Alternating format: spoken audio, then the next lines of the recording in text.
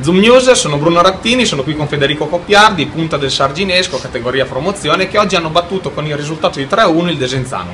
Raccontaci un po' la partita, Federico.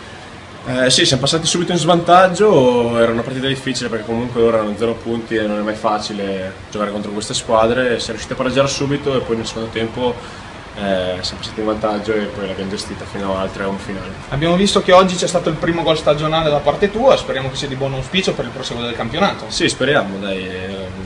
L'intenzione sarebbe quella di farne il più possibile, dopo non è mai facile in sua categoria, quindi... Come pronostico finale, diciamo in ottica campionato, il Sarginesco può lottare con il vertice della classifica?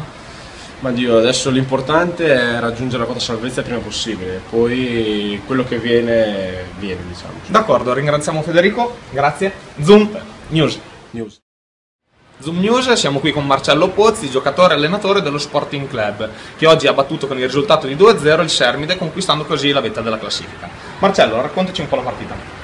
Ma è stata una partita molto combattuta tra due squadre che finalmente hanno giocato palla, perché quest'anno di squadre che hanno giocato veramente palla a terra ne abbiamo trovate poche, quindi una bella squadra che merita la posizione dov'è, e noi per nostro abbiamo fatto un'ottima partita, abbiamo cercato spesso la profondità e quindi sono contento del risultato. Abbiamo visto che i gol oggi messi a segno sono quelli di Righetto e di Zaccaria, giusto? Diciamo che Righetto è un po' un amuleto quindi per lo Sporting Club, perché ha fatto un ottimo inizio di campionato e quando fa gol diciamo che lo Sporting Club vince.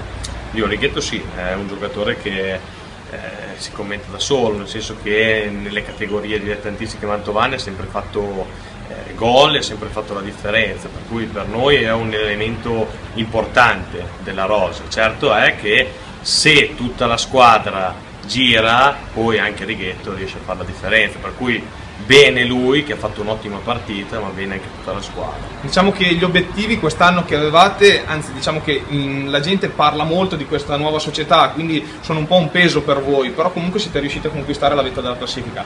È di buon auspicio per il proseguo del campionato? Sì, la vetta della classifica è stata conquistata.